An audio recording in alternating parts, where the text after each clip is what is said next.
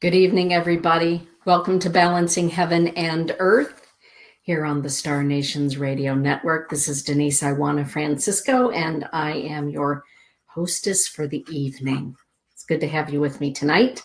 Hello, Rob. Hi, Marianne. It's good to see you both in the house. Thank you for being here with me. So tonight we're just going to have a quiet evening of introspection and contemplation and talking about this really wild roller coaster life that we all live, walking between the worlds. Hello, Sonia. It's good to see you. Thank you for being here tonight. And if you would be so kind, perhaps, if you feel so inclined, to share this broadcast, if you like it. If you're tuning in for the first time, it's great to have you with. And I'm just going to send this on over to Star Nations Radio Network group so that they know that we are live and running the show. And thank you all for sharing this as you see fit to do so. And one more share so that we can get the show going. This is going to be an interactive show tonight, everybody. So if you happen to be listening, thank you for that, Marianne.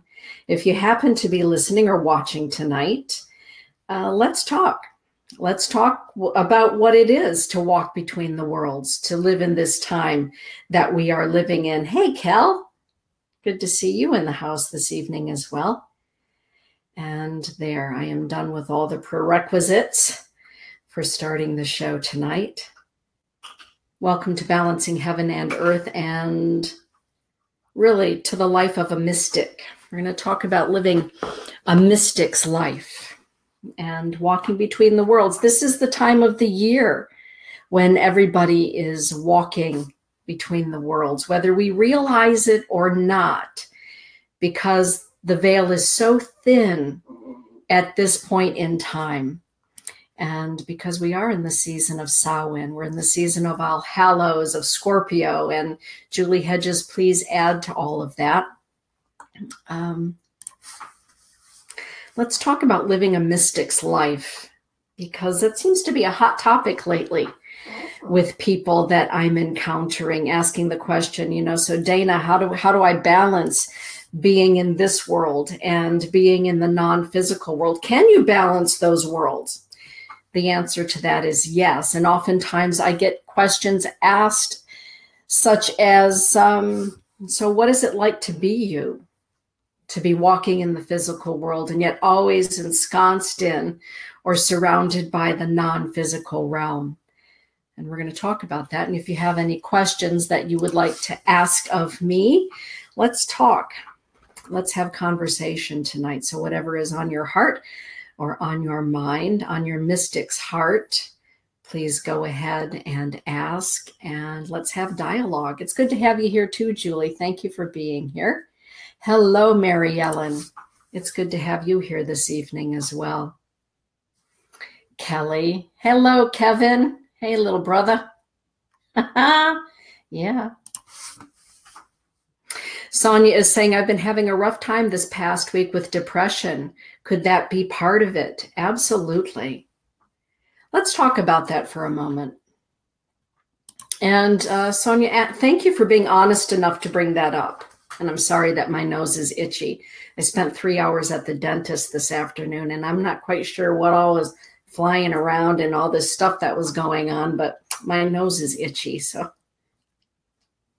I apologize in advance for that. But Sonia, let's talk about that. Let's talk about depression. Let's talk about this time of the year when our senses are heightened. This is the time of the year when our senses are so exquisitely heightened.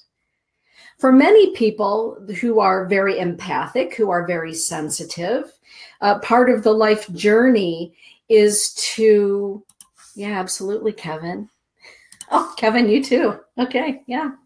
Part of the life journey for an empath is not to hide from being empathic. It's not to hide from living in the world or participating in this dance of human existence. Part of the journey for the empath, for the psychic sensitive person, is to learn how to walk between those worlds and to understand that if you are a sensitive person, such as yourself, I mean, Sonia, you are a sensitive woman. You just are, is to learn to discern what is mine and what is not mine.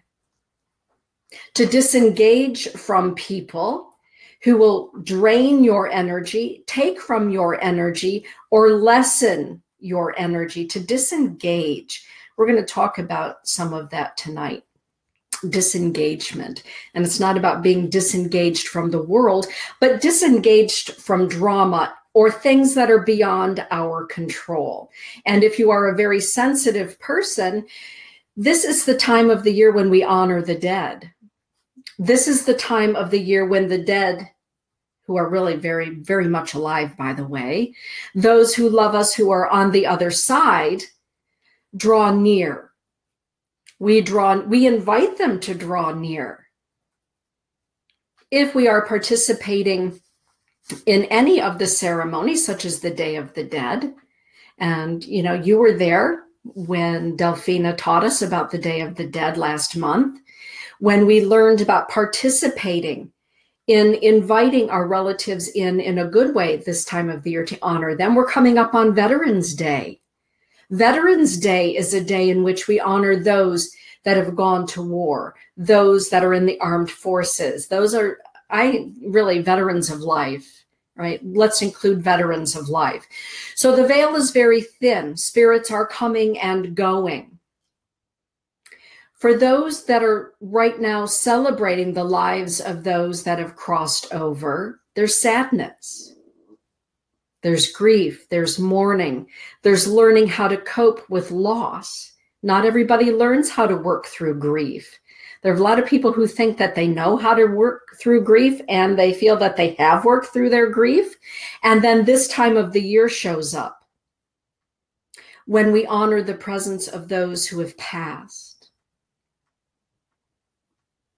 When we think about the number of people on the earth plane that celebrate the Day of the Dead, that celebrate All Saints' Day, that celebrate All Hallows, this is all about those that have crossed over, those that are living beyond the veil, and knowing that we are all related and we are all part of this divine tapestry, this matrix of energy, of life, of love. We cannot help but be affected by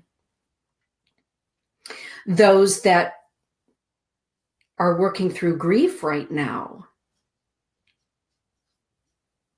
So yes, I do feel that it's part of sadness, of depression. Because if you are a sensitive person and there are people around you celebrating and walking with the ancestors in this way, you're going to feel that. The other part of it is this is the time that we go within. And yes, Julie, you are just exactly what I was going to say. Julie, that was pretty good. We are right in sync. And I'm going to pop that up on the screen for everybody. Yes. The season of opening and healing deep wounds, integrity, square meets up with the Chiron, the wounded healer, getting real with soul wounds. Yes, that's fact. Thank you for sharing that. I was just going to bring that up. This is the time where we go into the interior castle. And if we are dealing with the likes of Saturn, healer, heal thyself. Healer, heal thyself. This is the time of the year when people who are doing healing, their healing is out and about and it is dancing around them. It's working through them. The healer is healing themselves. And it is also the time of the year for those who have not. A lot of people think they've done their work. They espouse doing, I've done my work. What's the matter with all you all? You haven't done your work, right? Those people as well, in the denial of doing their interior work. There it is. There it is. So yes, this is the time of opening wounds. It's the time of going deep. It's the time, the Scorpio, we like to go deep as Scorpios. And a lot of times we like to go where people don't like to go. I love that stuff. Let's go deep right into it. Boy, when Amantha Murphy was here for a week, let me just say, we all did a whole lot of work deep inside, the shadow work, the deep wound work. And that work, hey, Lily, that work goes layer by layer by layer by layer. It's like an onion. And when Samhain hits, and particularly in the company of Saturn, we really need to take a deep look on the inside of us.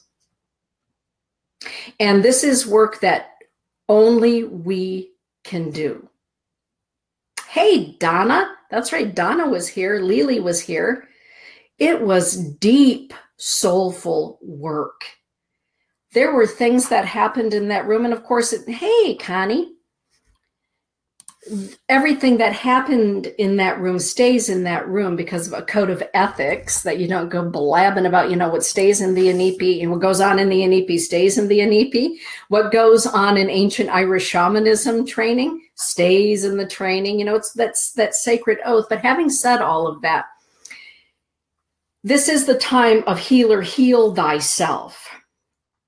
And if you know enough that you should be healing yourself and you are not, my goodness, the universe just keeps knocking ever harder at your door. You're going to take a look at that now? You're going to take a look at that now? Oh, you don't want to look now? You're going to blame everybody else for all of the problems in your life? Well, we're not going to, just let you go with that. We're going to come back and we're going to revisit that. We're going to revisit that wound that's deep inside. It may be ancestral. If there are ancestral wounds that need to be healed right now, Saturn says, hello. Something would like to come up for review. What might that be? When so many people are working, some people are consciously working, some people are very unconsciously working.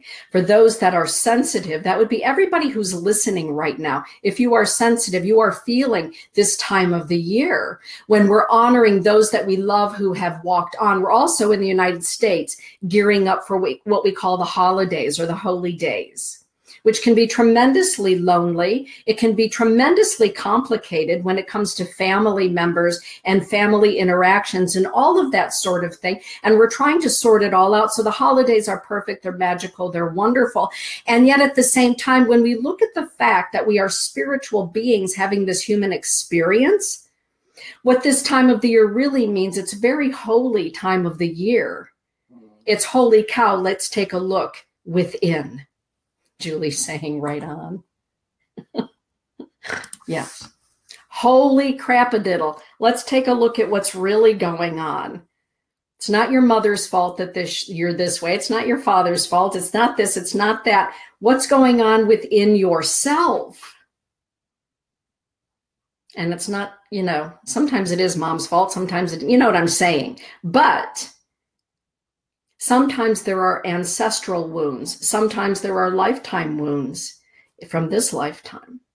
Sometimes there are things that have happened in our life maybe we don't want to look at. This time of the year gives us the opportunity to go within, to investigate.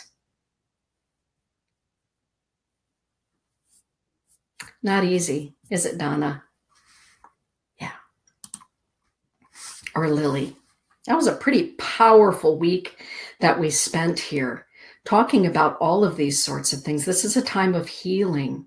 Knock, knock, who's there? It's me. That's right. I'm here again for you to review. Yeah.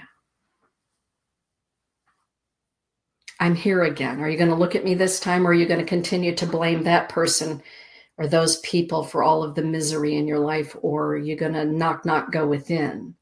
Going to take a look at, where the responsibility lies within yourself?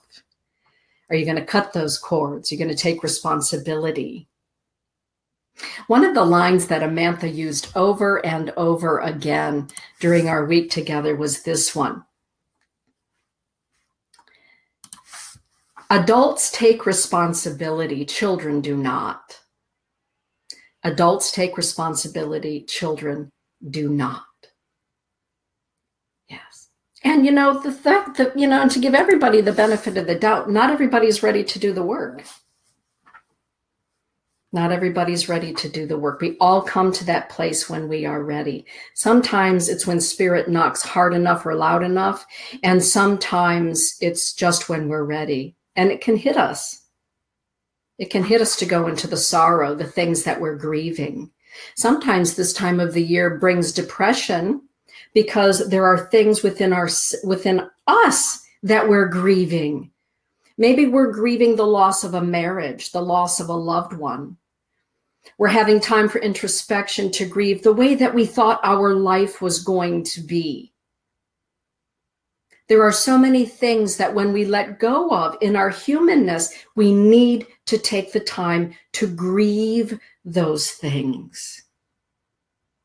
We need to take the time to grieve those things. Here in the United States, at least, the days are getting shorter. The time to go within is getting longer. Hi, Jan. My niece, Jan, is on the show. Hi, sweetheart. I'm done being an adult today. Yeah. Well, because, this is not only is this the time of introspection, look what you've dealt with in this past week, Jan. Look what you've had to deal with. Grief in the deepest form of grief. And all the while, this is a really good subject. My niece, Jan, I absolutely adore this young woman. People look at Jan and they figure that she's the strong one and that Jan can just handle everything and take care of everything. And she does, because she's a strong, vivacious, intelligent woman. A very hardworking woman. And yet, when you're the strong one, who do you go to? Who do you go to when you're in that kind of grief? And when you are helping children through the type of grief that you've been helping the children through this week. Yeah, so you get a day off. You get a week off, honey. You just do. You absolutely do. Yeah. Hey, Cynthia. Sonia's saying, yes, all of the above, I guess. Yeah. Kelly, Jan. Yeah, those of you that know my sister Barbara, Dull Knife, Jan is her daughter. And she's a very special young woman to me. Very, very special to me. Not only is she all of those things, she's one of the funniest human beings that I've ever known. Her sense of humor is wickedly spot on. So she has a lot of responsibility. And this week in particular, helping those little ones through the grief of losing their father. My goodness, Jan. Yeah, enough of being an adult for the week. You get to have your turn too. Definitely. This is the time of the year when we reflect. And then when we add to that the fact that the holidays, the holy days are coming up. For those of us that are walking between the worlds, we still, even though as I'm sitting here in this room and we're all with one another in cyber world, yes, you definitely want to meet Jan. You certainly do, Donna. You definitely want to meet her. Everybody should meet her. Janelle is just marvelous. And she makes really good Indian tacos too, just like Auntie Dell. This time of the year, well, I guess we're just going to go here with this. I just wrapped up with my final clients of the day about, I guess it was around 7:30. And we got on the subject of those people who have crossed over, who haven't fully crossed over. We were talking about earthbound spirits. There are a lot of spirits this time of the year, because the veil is so thin, because they are earthbound, they didn't fully transition for a variety of reasons, who have a lot of unfinished business between this world and what we call the next. Or it's really all one world. It's just with or without this human shell that we occupy. In my work as a seer, as a medium, people call me a medium. I really like the word seer better, I think. I guess it's probably all semantics. But there are a lot of people who are walking this world between the worlds who have not fully transitioned, sometimes because of regret, sometimes because of unfinished business, because of sorrow that holds them here. Their sorrow because of unfinished business, their sorrow because of the way that they were in this world. It's unfinished business. And so they are attached to this world in hopes that maybe they can finish the business that they didn't finish while they were here. Maybe, share a few I love yous. I'm proud of you. I'm sorry. We also feel that. If you are sensitive, you are not only feeling what's going on with the people that are around you, the animals that are around you, what you're seeing on the news, what you're reading in the newspaper, you are also, believe it or not, whether you believe it or not, it's true, you are also feeling the sorrow, the longing, the unfinished business of those who have left their human body and are still on some levels existing here on the earth plane. Oftentimes we simply refer to those people as earthbound spirits. Most earthbound spirits are spirits with unfinished business, and usually the unfinished business has to do with hurt, regret, and again, if you love somebody, please tell them that you love them. Don't wait until you're on the other side, skidding around hoping that, you can get the message through after you've lived your human life. Tell people that you love them. Tell people that you appreciate them. So this is really a soup, walking between the worlds. And we all walk between the worlds, whether we are super duper psychic sensitive, a seer, a medium, an empath. It doesn't matter. You can be as unfeeling as, a piece of steel. And probably steel feels, I don't know if steel feels.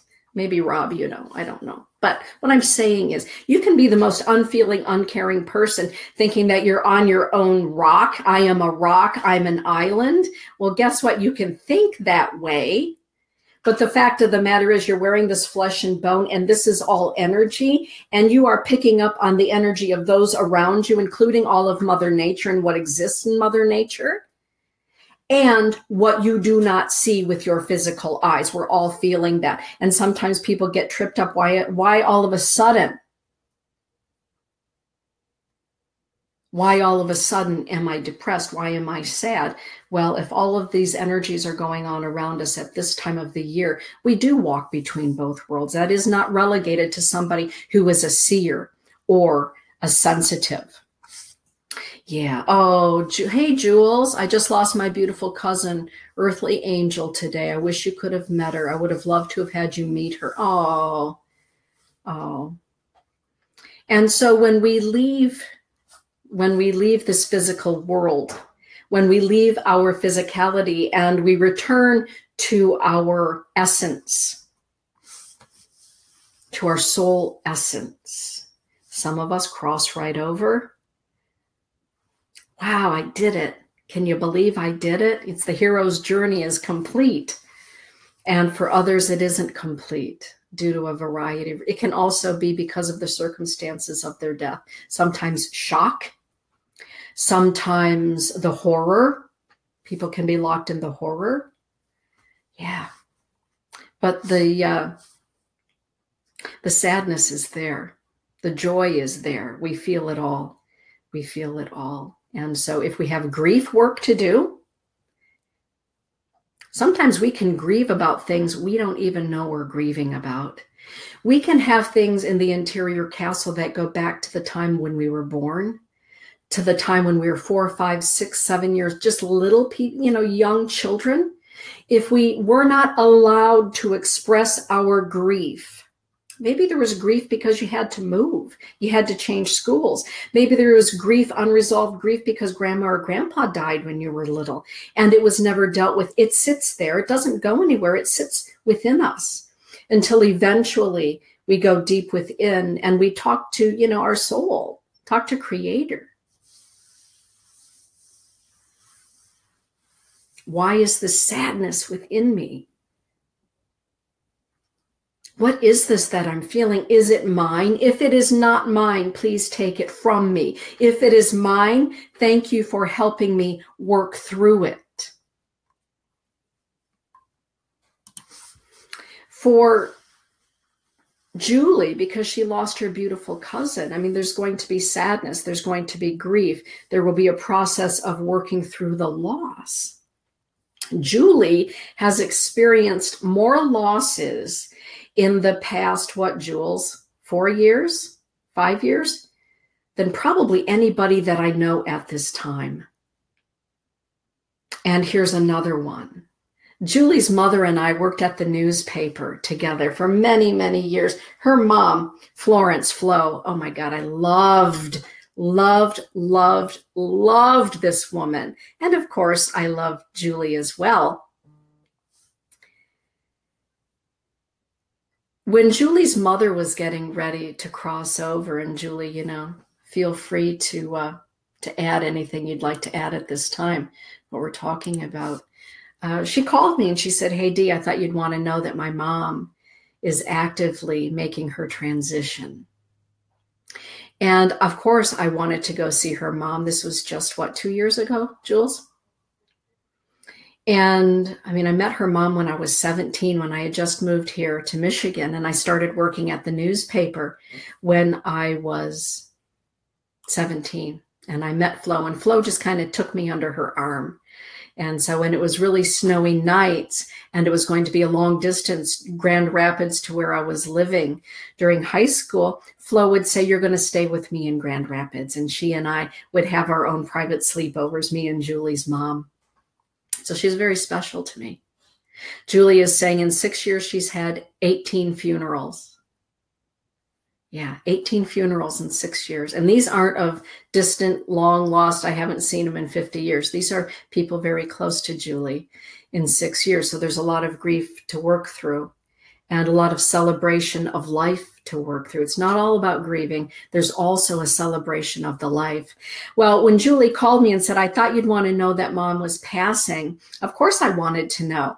And I got to go visit with Flo and tell her what she meant to me, about how much I appreciate her, and to share a few giggles about some things that happened at the newspaper. But more than anything, to let her know how much I love her and to let her know how much her life impacted me.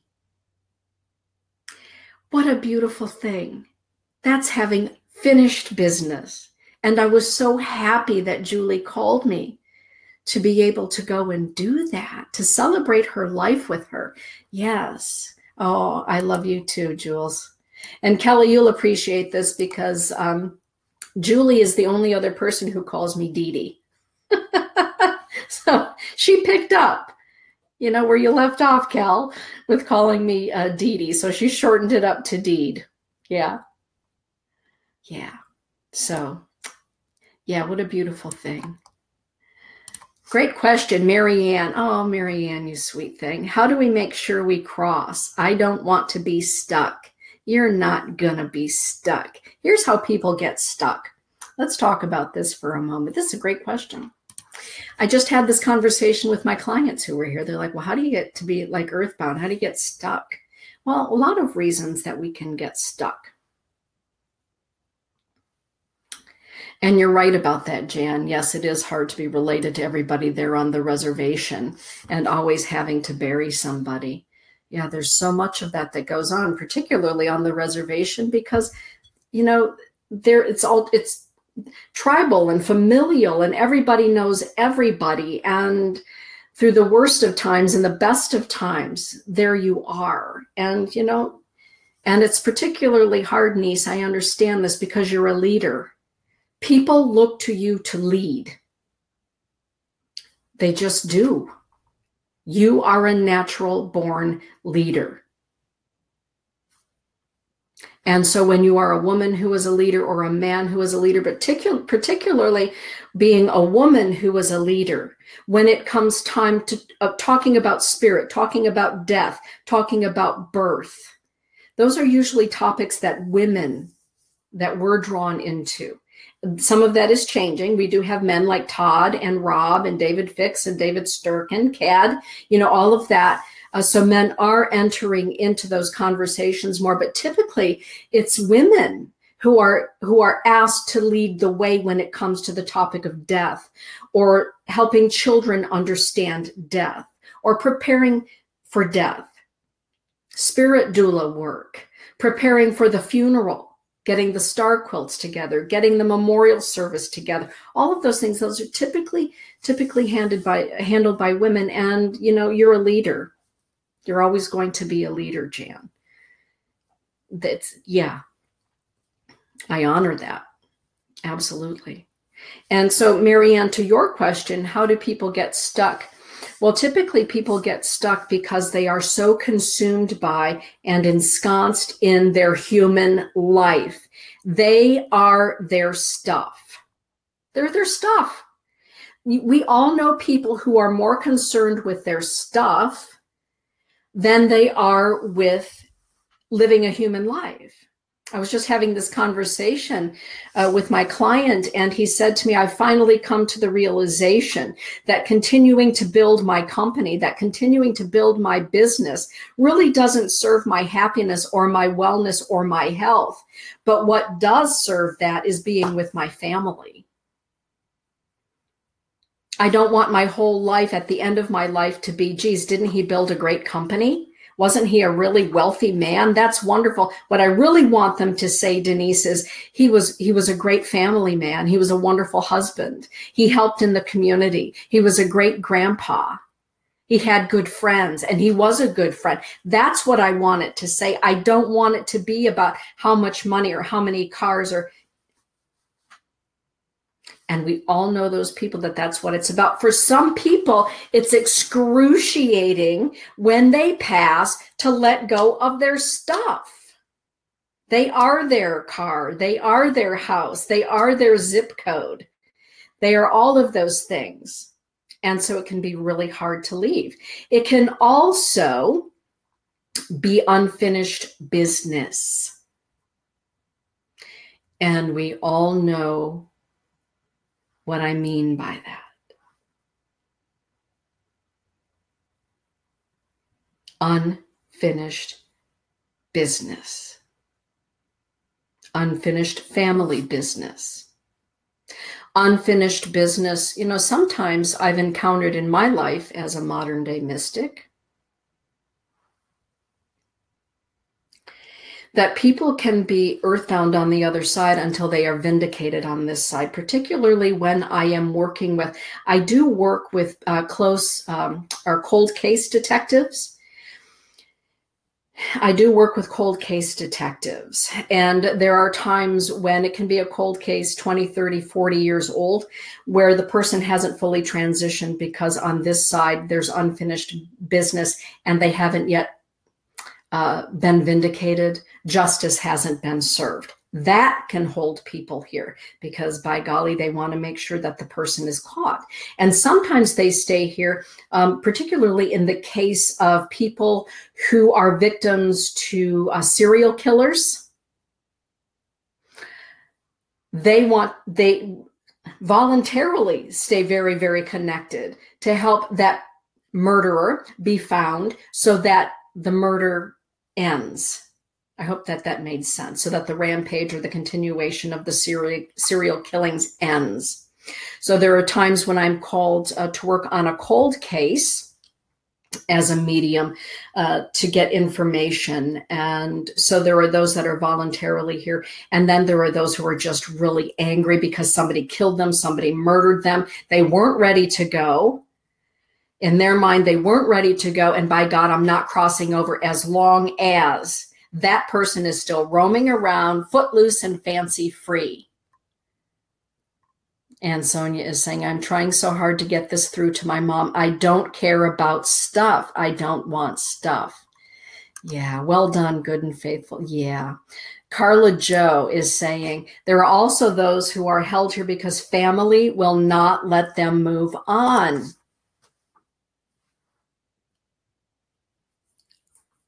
Yeah. Yes. Some are held here because family will not let them move on. Marianne saying, thank you, Dana. What a relief. You're welcome, sweetie. We do wonder. But, you know, if we're earthbound, when we look at the word earthbound, it means we are bound to earth. So there is something here on this earthly plane that is holding us. So it can be unresolved issues. It can be unresolved grief, unfinished business, anger, attachment to stuff. And as Carla Joe, our eclectic pagan, was just saying, those that are held here because loved ones will not let them go. Yes. Let's talk about that for a minute, since we're just having a chat away night. This is a great conversation. Let's talk about that for a minute. So what's healthy grief and what's unhealthy grief? Well, I would have to say that that depends on the person. There's no one way to grieve. There just isn't. There's not one way to grieve. There's not one, you know, get over it in 3 days. Here in the US, we're famous for you get 3 days off and then you just need to get back at it.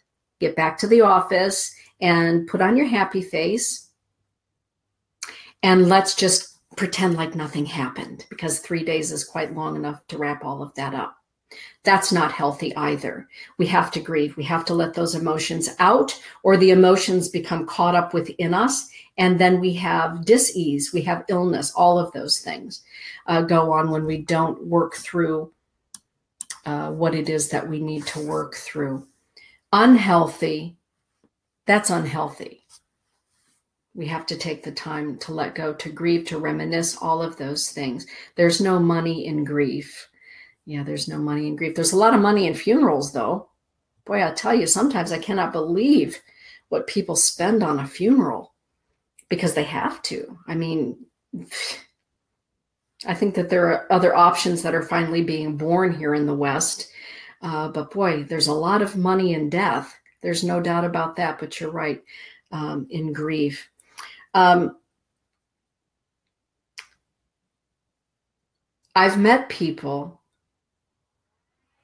where I've had to very gently suggest that they get counseling, they get therapy, somebody to help them work through the depth of their grief. Because one of my favorite lines in my new book, Prayers and Incantations to the Light, actually is not anything I dreamed up. It was something that came to me, and Jan, you'll remember this because you were there at the family Wachipi, the powwow that the family had there on Pine Ridge in October. It was Chris Eaglehawk. He was, he's great. He is great as an MC at powwows, but it was the wiping of the tears ceremony. And I was going through the wiping of the tears ceremony because it had been a year since my father had crossed over. And one of the lines that he said, and I have it in the book, is this: Your loved ones want you to be happy. They want you to have joy back in your life. They don't want you to cry anymore. They want you to live a life and have joy. In fact, I'm going to look that up for just a moment. I'm going to grab the book because I don't want to misquote what it was that Chris said. It's so beautiful. Here's what he said. Your loved ones want you to be happy. They want you to go on. Life without them will be a different life, but you must go back to your life and not hold them to earth with your tears.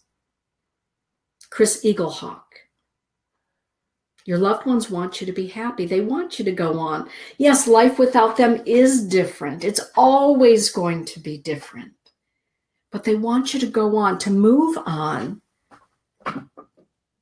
And when 5 years, 10 years, 15 years, 20 years, I've met people 20 years after the fact that literally have not moved off of the dime of their grief.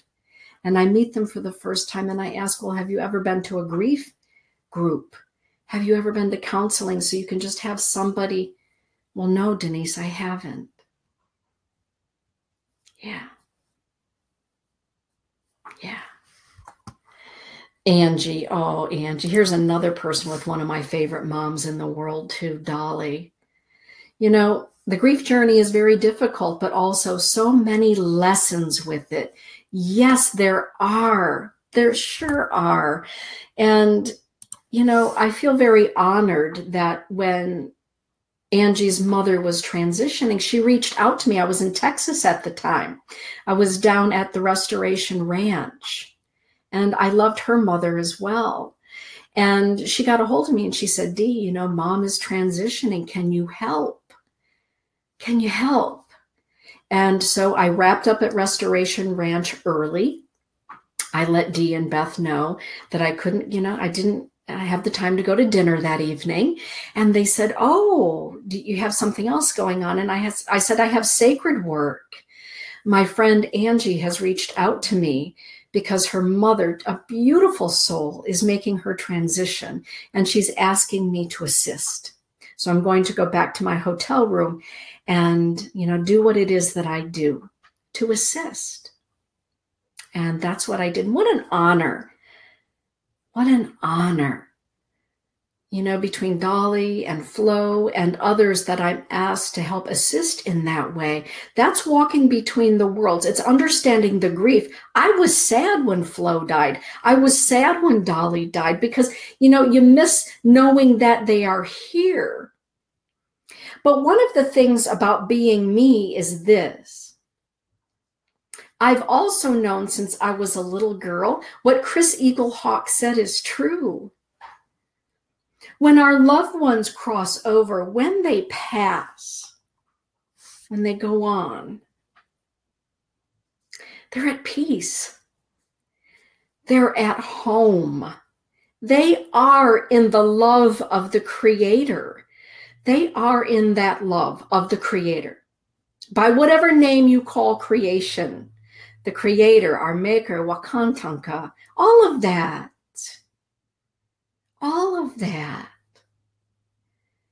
They're home in love. I have never, and I'm going to be 55 next week.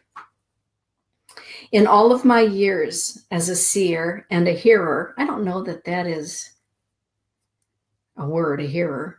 I just made it up right now, a hearer. But because of what it is and the way that the Creator made me, no one who is fully transitioned has ever said, gee, it's really crappy here. This is just rotten. No. What I've always heard since I was a very little girl, and it's expressed in many different ways, there's so much love here. There is so much love here, Dana, Denise, by whatever name they call me. There is so much love here. Please tell my loved ones that there's love here. I'm loved here. Yeah.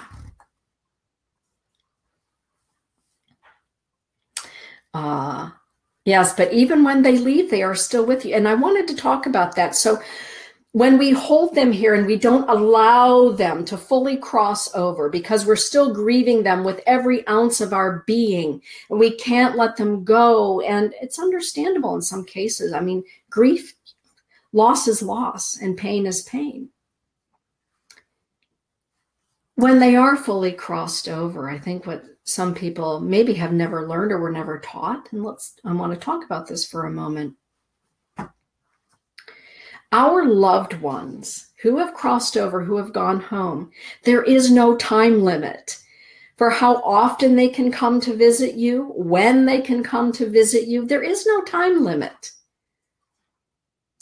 In our humanness, we place limits. I always say we do a really fine job of limiting the Creator, don't we, in our humanness?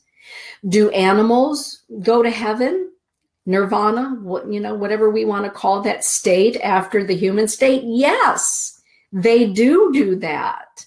Everything created by the Creator goes home to Creator. There are no exceptions to that rule except those that are stuck or are earthbound voluntarily or, for a variety of reasons. But we're all creations of the Creator. We're all, I believe, created out of love. And to that love and to that light and to that creation, we return. Since I was a little girl, I've seen it. I know it. I've been visited by it. I walk in it. That's why I do this show. That's why I write the books that I write, to help people understand that this is not the only gig around. And your question is a really good one, Julie. And I just want to back up to something Nicole Werner said. Yes, I want to be buried under a baby tree, no casket. I want to nourish life. Just need a shovel and a tree to plant me first. Yes. And you know, we're doing more of that here in the West. And I'm really, really happy about that. I am very happy about that. Yeah, me too. Just plant me in a pod, right? Let me sprout into a tree and then my face can come out. I don't know. There goes my imagination again. I can be the face on the tree. Lisa, I pray our babies are dancing with the angels and are at peace. I miss them so much without even knowing them. One day I will meet them. And you know what? You have met them, sweetheart. You carried them. You know them. You know them. Your soul knows them. Their soul knows you, Lisa. And the beauty of the relationship that you had with those children for as long as we have them. My first child, I miscarried. It was very traumatic. And it happened in just not very nice circumstances. And it is that situation. Our souls know one another. For however long we as women carry that child, our souls have agreed that we would be together energetically for that long. And we don't always know why. Sometimes we find things out after we leave our physicality and we all meet up again and we say, oh, so that's why. That's why we agreed to that relationship for 4 months or 5 months or 3 weeks or whatever that happens to be. Yes, that I'm really glad that you brought that up. I'm really glad.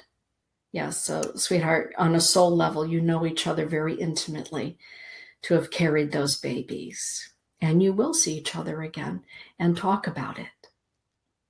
Aw, yes, it's not, yeah. You're welcome. You're welcome. Julie, my friend Julie. I had a big trigger of grief over the weekend. What do we need to know about those triggers? Are they a sign that we've slipped? No. They're not a sign that you've slipped, Julie. Not at all. What it means is that it's telling you you're ready to go a little bit deeper. You're ready to go a little bit deeper. Or maybe you're ready to go a lot deeper. When we revisit grief, and let's just be frank here. Let's be honest here. Let's talk about the grief of losing our innocence. Last week when I was on the show with my friend Meg, we talked about, losing innocence to molestation, to having somebody expose himself. There is a loss of innocence for some men and women at very young ages. And Jan, you know what I'm talking about, particularly there where you live. There are so many ways to lose our innocence, to drugs, to alcohol, to domestic violence. And we think that we've grieved through that. We've worked through those processes because by God, after all, we are adult spiritual people. We should have worked through all of that. Why does it revisit? Why is there a trigger? I believe, Julie, anyway, that those triggers are actually saying, okay, Dana, now you're ready to go a little bit deeper. Amantha Murphy is here. You're surrounded by 9 other beautiful souls. Let's go deeper. Let's revisit it at another level, or as Sandy Herrick would say, at a different octave. You haven't slipped. No, no, no, no, no. Don't be hard on yourself about that, Julie. It means you're ready to go deeper. Why? Because you've done the work up to this point to take it deeper. I hope that makes sense. I'm hoping that was helpful. If you have more, we want to talk more about that, let's just do that. Let's do that. Okay. Well, Nicole, you know, you can go to YouTube, or you can go to this page, Balancing Heaven and Earth page that I have on Facebook, and it's there. Yeah, it's, you know, it's one of those things that we do grieve the loss of our innocence, and sometimes we don't tell anybody. And the fact that we couldn't tell anybody, right? Who do you tell? Who do you trust to tell? What happened when you told? What happened when you told, right? So many things go on. Hello, Michael Jason Grossman. It's good to see you, my friend. Oh, you're welcome for that. All right, CJ is saying, Dad says to burn him up, put him in a mason jar, and bury him in the backyard. Well, there you go.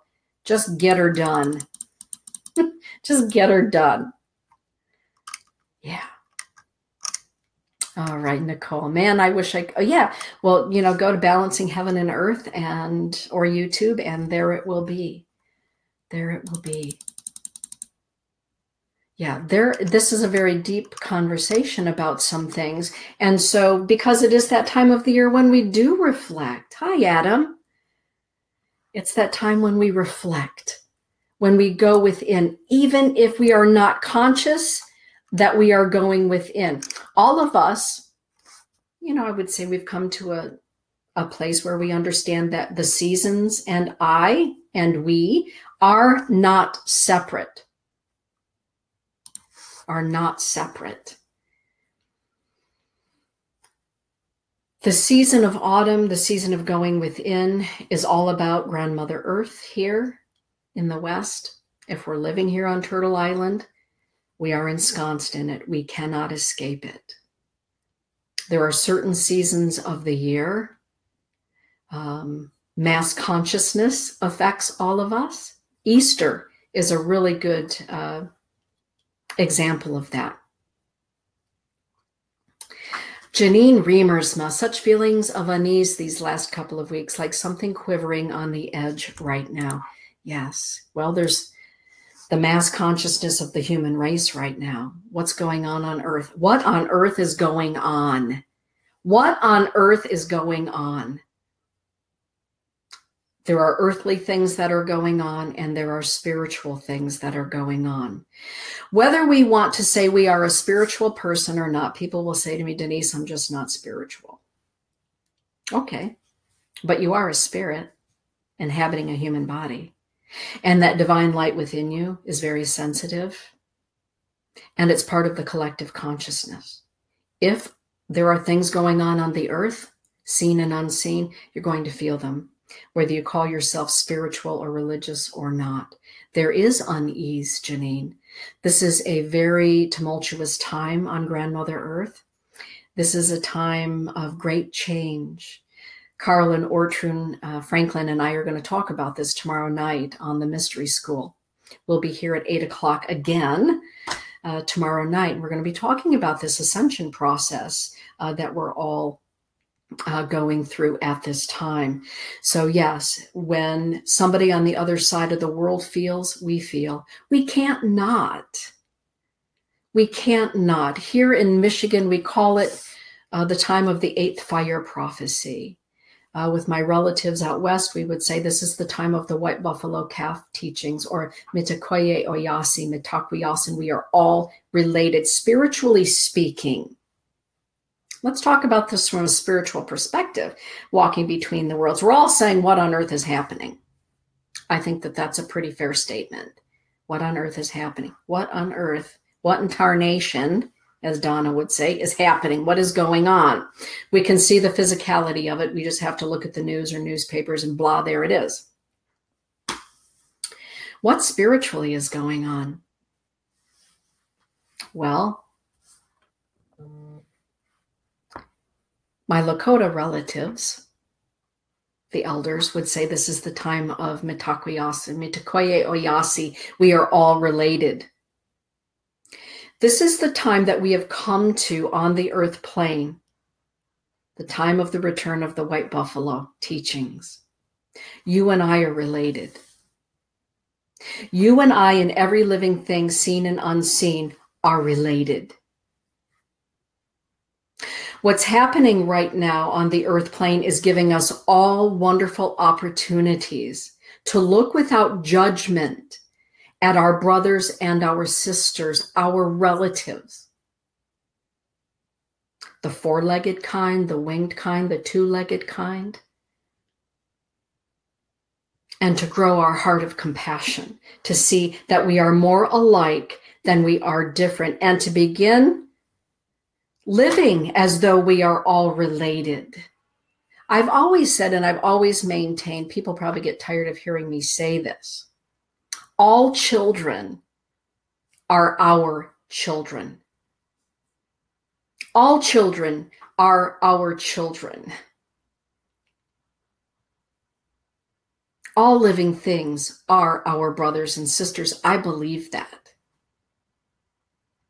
For me, it comes down to the little ones, to the young ones. I have such a tender heart for all things. Well, you know, there was a dead little critter here this morning, and, you know, here I went to see Todd, and the tears are coming down my face, and I said, it's dead, and I can't pick it up. I can hardly look at it, and will you take care of it? And, oh, just a little.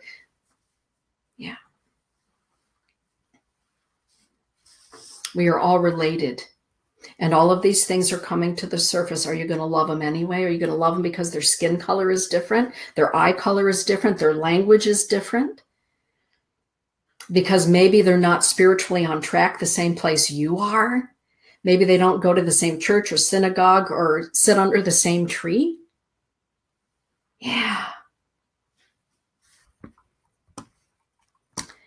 Yeah, there you go, Adam.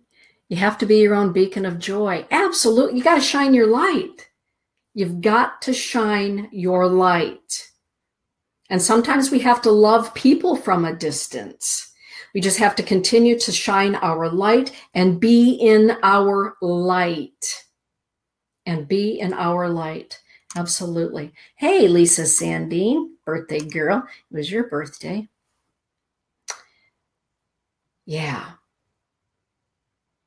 Oh, this is a great question. After a loved one's passing, yes, Michael's grandparents were both laid to rest this past week. And how do you know when someone you love who is crossed over is with you?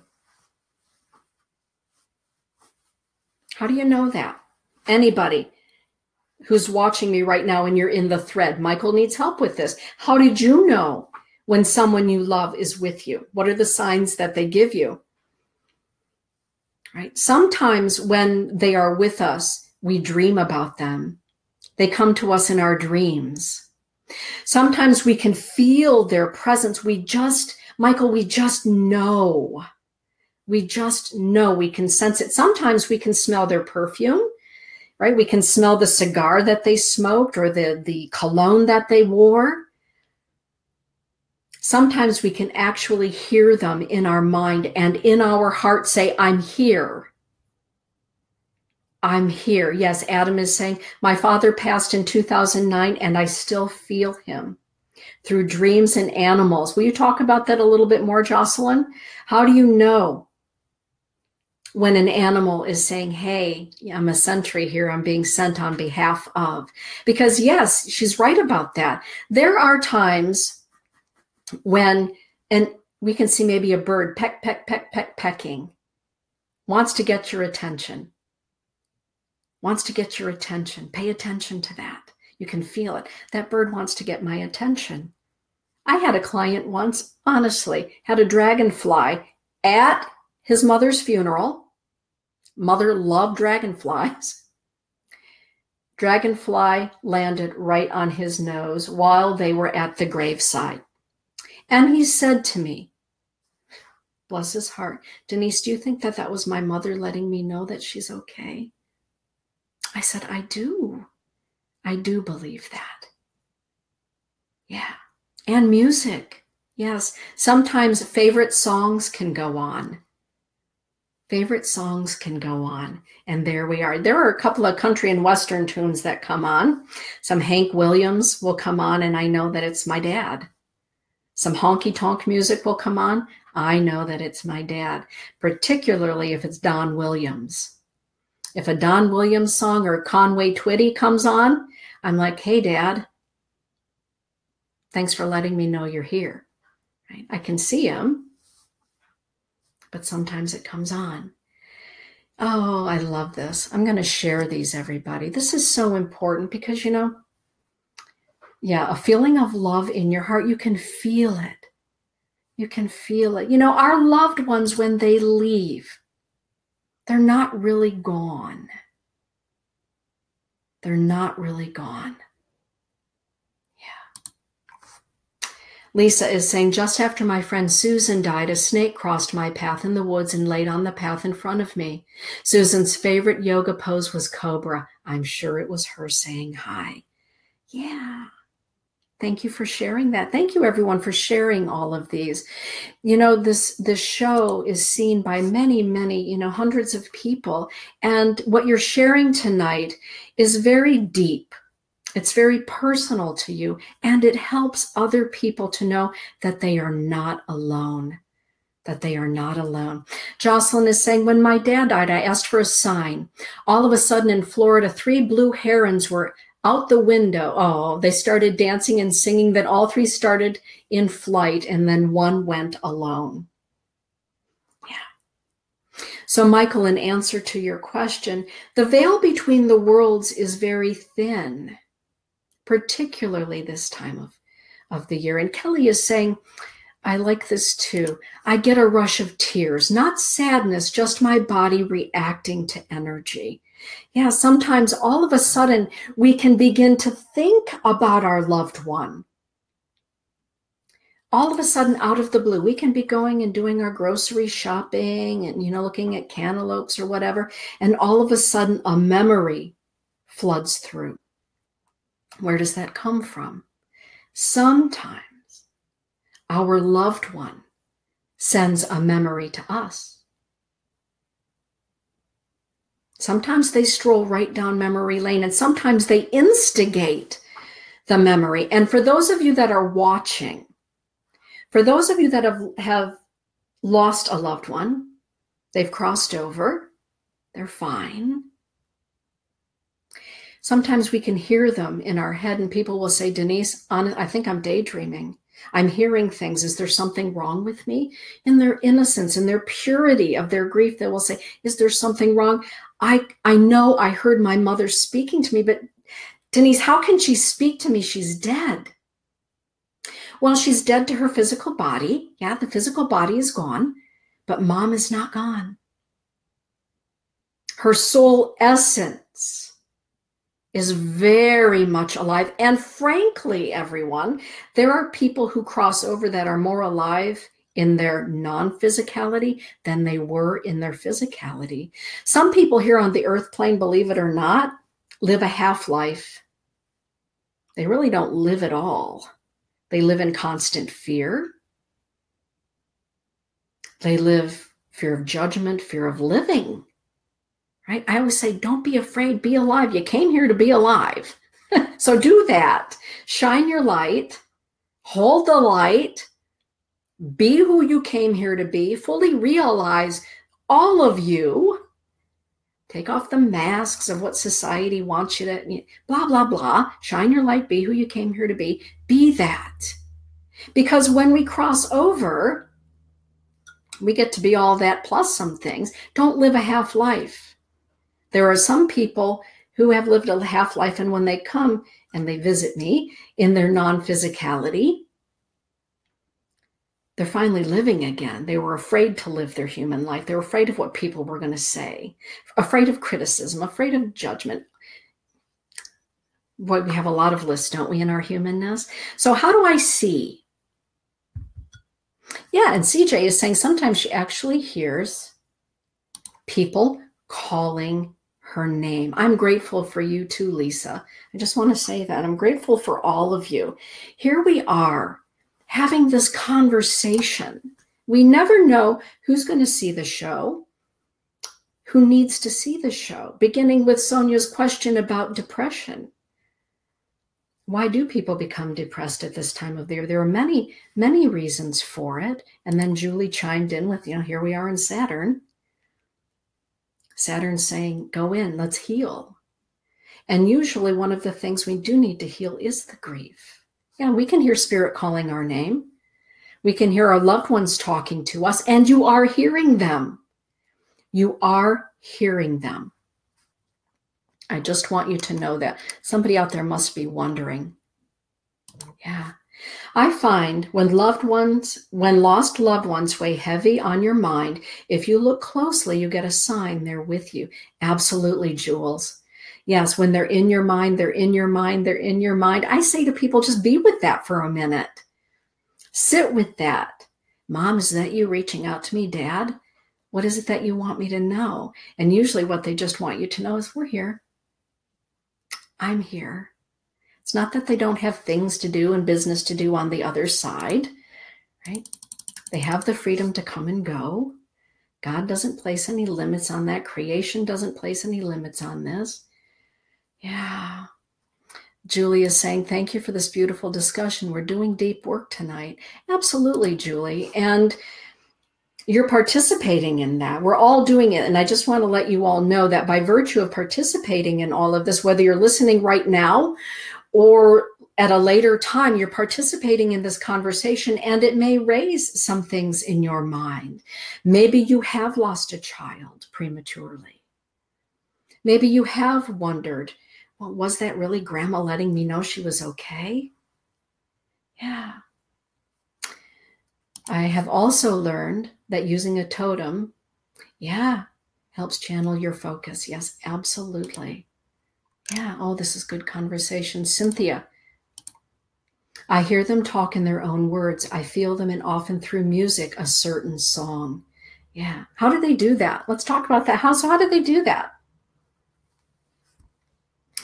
How do they do that? How do they let us hear it? It's all energy. It's all energy. Hey, Lily. Yeah. Some of the most amazing things happen to us when we are traveling. We can be between the worlds. How many of you have gone to Gettysburg? How many of you have traveled with me and Minnie? Right? Minnie and I are getting ready to take a group of people to Italy and Greece in 2018. We're going to Assisi. We're going to a lot of sacred spots. We are going to the Vatican, the Vaticano. We are going to Santorini. We're going to very sacred spots all through Italy and Greece. Walking between the worlds and being sensitive means that you're not only picking up on the people and their history in those countries, but we can also pick up on the energies of history. The energies of history. For any of you that have visited a battlefield, one of the most emotional places for me still to go to is Wounded Knee. And oftentimes when I'm there visiting my relatives, my sister, my nieces and nephews, my brother, I'll often say to Barb, can we stop at the knee for just a moment? Can we just go there? And I just want to offer a little tobacco to the ancestors that are there. And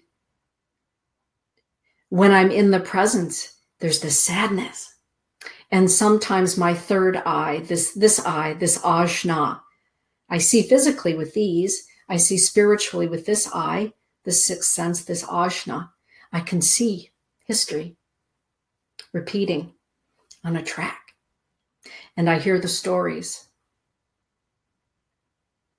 And I'm with it. And sometimes as I'm there, I just listen to the stories. I listen to them tell me their stories. And I'm with it. And I honor their story. Just like tonight, we're with each other. We're honoring the stories. The same things happen when we travel. Sometimes they are so splendid, the experiences that we have. And sometimes we feel the joy, the elation, history. Sometimes we can feel the depths of history and ancestry. It's part of the reason that I created Mystic Travels, and I asked many to co-pilot with me to become my business partner at Mystic Travels. We've got, what I think, 2 spots open for the Italy and Greece tour. If you would like to take it, check it out, mystictravels.webs.com. Take a look. We're going to go to some pretty amazing places together. Can't wait. We feel those places sometimes right during the holidays. Here we are. Here we are. Yes, Rob is saying, I have a hard enough time driving through West Ionia. A battlefield would be horrifying. Yes, and it can be. Adam is saying, I tend to get overwhelmed. I struggle with protecting myself from all that energy and emotion. Yeah. Yeah. Because we are energetic beings. Yes, music is emotional. Vibration can bring us to tears. The vibration of a loved one, the vibration of artwork can bring us to tears.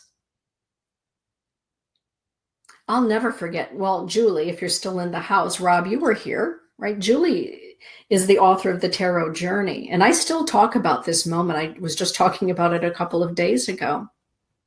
We had a book signing event for Julie for The Tarot Journey here this summer. And Julie mentioned that she had always wanted to sing a piece from Evita, Don't Cry for Me, Argentina. And so Minnie Kansman looked and she said, well, I think she should do it. And I said, well, I think she should too. And so we were all on the upper deck of our home. We call it the lanai. And we all exited and we all went down into the garden, the lower gardens. And Julie stayed on the lanai on the balcony here. Rob was up here. He was playing music, beautiful music all evening. And she sang, Don't Cry for Me, Argentina. And I will tell you, there was not a dry eye. Why? Julie was in her passion. Julie was in her passion. We could feel her passion. And we wept at the depth of her passion. It wasn't even our passion. She brought her passion to us. Yeah. Argentina never listens. Yeah. Yes. Music can bring us to great depth of emotion, to great heights of emotion. And the music of the spheres, whether we hear them or not, thank you, Pythagoras, are always playing.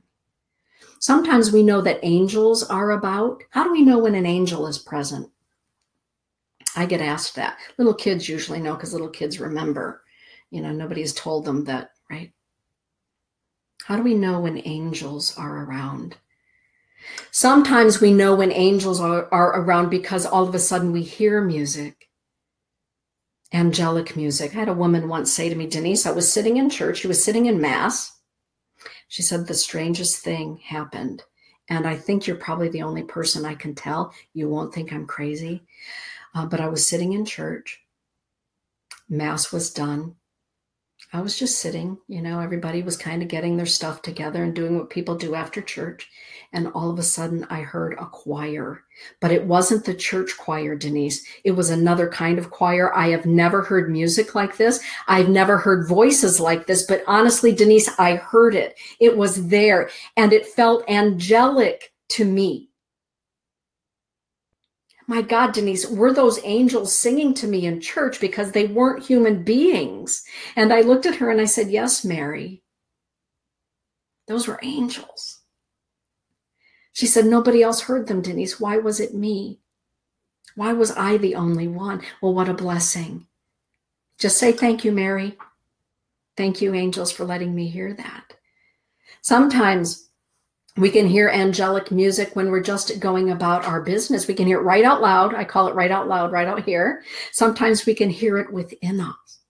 Sometimes when an angel is present, there's a light in the room. Sometimes it's a little shimmering light, maybe that just catches our eye. Sometimes it's an angel saying right out loud, Dana, pay attention. Pay attention.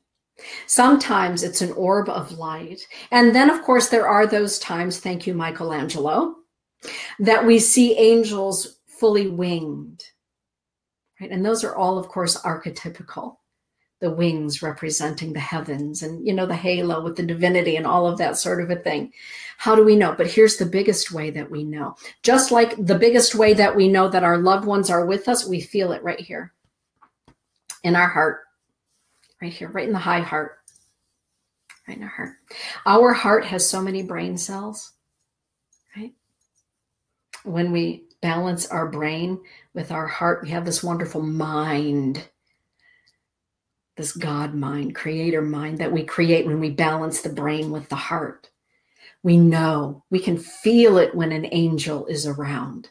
Sometimes we meet angels unaware. We meet them in obscure places. That's why we should always entertain strangers, right? As the saying goes. Because sometimes we do entertain angels unaware. We know and we feel it. Yeah. We know when our loved ones are around, we feel it. That's walking between the worlds. These feelers that we have. Yeah. Help us feel. This antenna, this human body is actually a wonderful antenna that we occupy. Some of us are just more sensitive than others.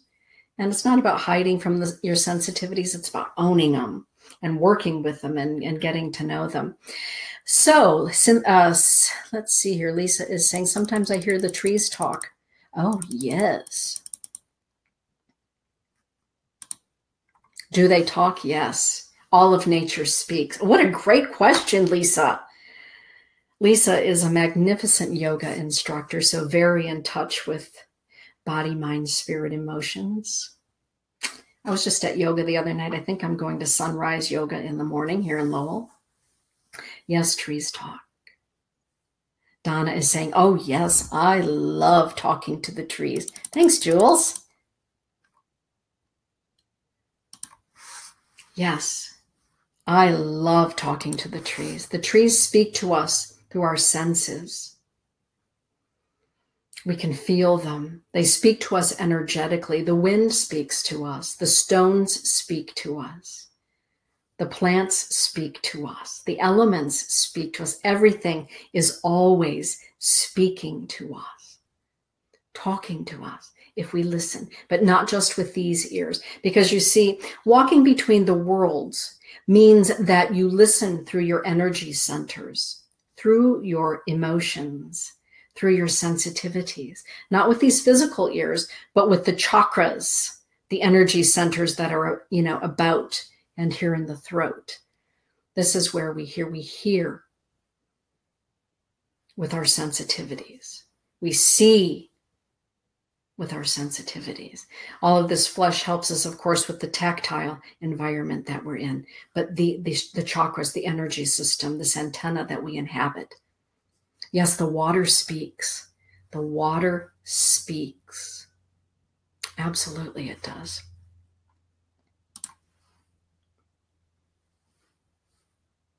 Yeah, absolutely, Rob.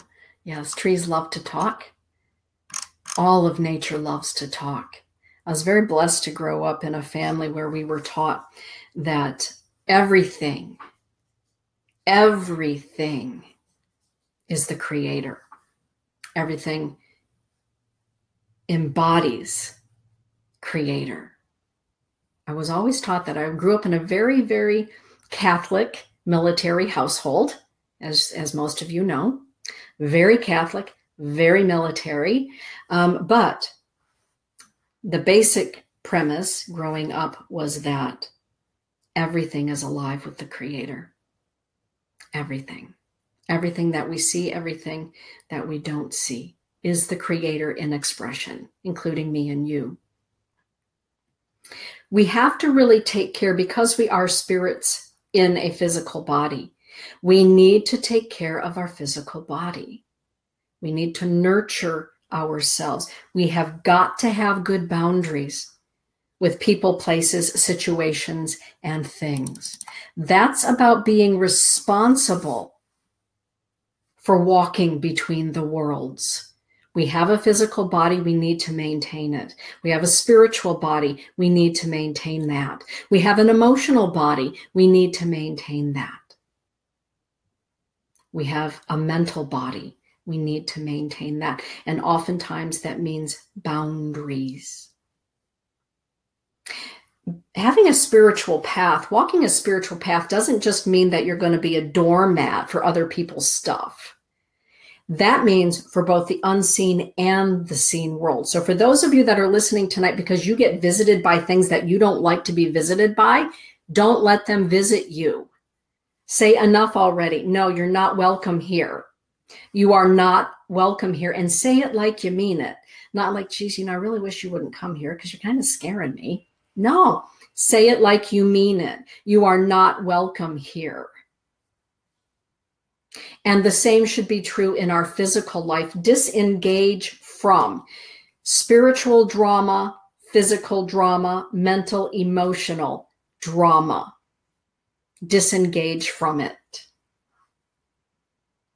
Be healthy so that you can shine your light. Just exactly what Adam said. Hold the light, baby. How can you hold the light if people are draining it from you, trying to take it from you? You can't. You cannot hold your full wattage if there are spiritual things going on that are draining your light, or if there are situations or people, jobs, whatever it happens to be, that are also sucking the life force out of you for whatever reason. And it's not to say we're not supposed to be helpful and those kind of, you know what I'm saying? Good, healthy boundaries.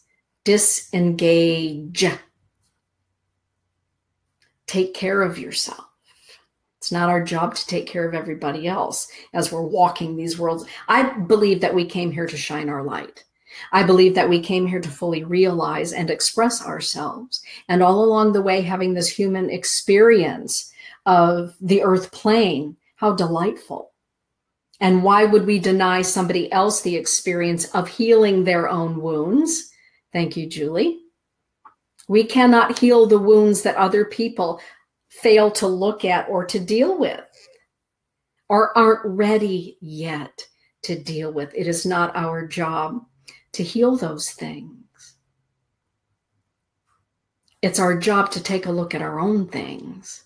Right? I've got a daughter, and those of you that have daughters, you know daughters are really good at helping with that. Right, Kelly and Nicole? Yeah, my daughter keeps me right on top of it. Any little sort of thing, Mom, you need to, yeah, Mom, right? Healer, heal thyself. Mom, are you sure you're going to be okay with that? Because yes, daughter. This is a magnificent time of the year. It's the time to go in. It's the time to reflect. Time to go deep. And if you are revisiting, as Julie brought up, you've not slipped back. You've slipped further in. Further in. Walking between these worlds of physical and non-physical reality, of mental, emotional, spiritual, and physical reality. It's magnificent. We chose to do this, to have this experience. To have it fully, to be alive, not to be afraid. When spirit knocks, it's our choice to say hello or goodbye. When our loved ones leave their physicality, they've not really left. They've only left their carcass. They've not left. Walking between the worlds means that we need to do it with integrity and respect for ourselves, for others, loving some up close and loving others from a distance. That's okay too. Taking care of this magnificent human vehicle that we occupy at this time, and understanding, I'm so glad that you brought it up, Lisa, all of creation is always speaking, always teaching. For the one with eyes to see, with ears to hear, a heart to feel, the entire universe is alive. The stars speak. They sing. The whales in the ocean sing what the stars are singing. It's magnificent. And, you know, one of the things I just want to leave everybody with, thanks for hanging in for an extra half hour this evening. If you love somebody, tell them you love them. Don't wait. Tell your kid you're proud of them. As I said to my client tonight, did you tell your son you love him yet? No, but you know, when we see each other now, we bump shoulders, you know how guys do. I said, so you're working up to, I love you, son. He said, yeah, I'm just not there yet, but I'm getting closer. You know, now we're doing this thing, this guy thing. I said, good. One day, you know, when you're on the other side, you'll be happy that you started with the shoulder bump and moved up to, I love you, son, and I'm really proud of you. So he doesn't have to hear it from me. Doesn't have to hear it from me.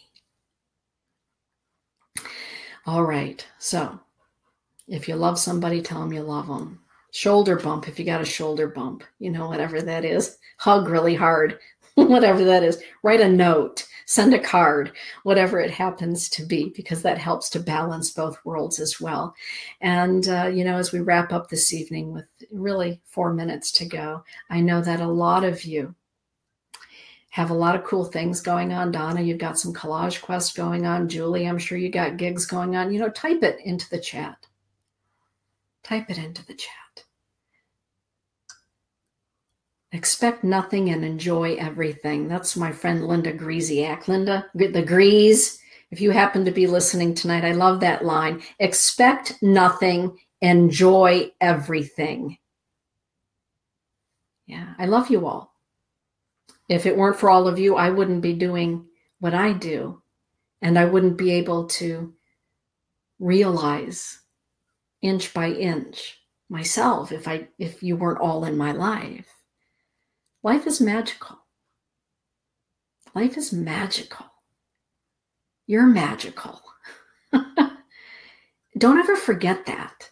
You know, if I were to leave this body this evening, I would want you all to know that you are loved more than you can possibly imagine in our humanness. I would want you to know that. I would want you to know that you are magical, mystical, magnificent beings of light who have come here to this outpost known as Grandmother Earth to shine your light, your stardust, your supernova light. And we've only come here for a very short while, called a human lifetime, everybody. Very short while. Sing your song, dance your dance. I love you too, Julie. Sing your song, dance your dance. Be you. Be everything that you came here to be. Everyone who loves you is waiting for it anyway. They're waiting for you to realize the fullness of your being. With that, everyone, blessings be. Dream well. And remember, life is but a dream. Sweet dreams, everyone. Good night.